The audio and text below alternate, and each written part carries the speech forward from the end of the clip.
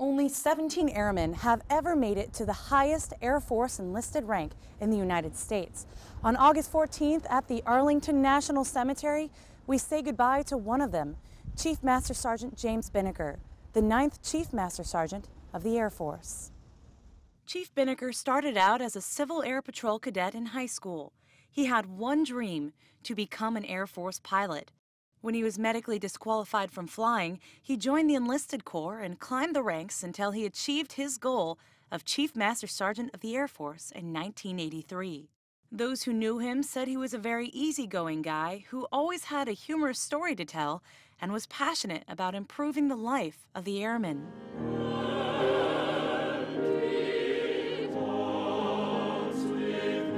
He loved our airmen and he loved our Air Force. He was fully committed to making a difference wherever he could, for our Air Force as a whole and for every single airman. To put it simply, the Chief cared. Even after retiring, Chief Binnicker continued caring for his Air Force family.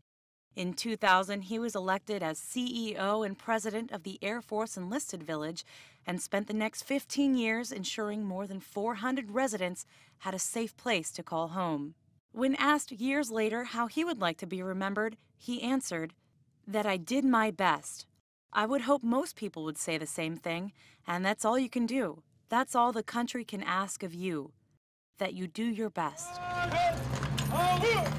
Air Force Staff Sergeant Sarah Bryce, Arlington National Cemetery, Virginia.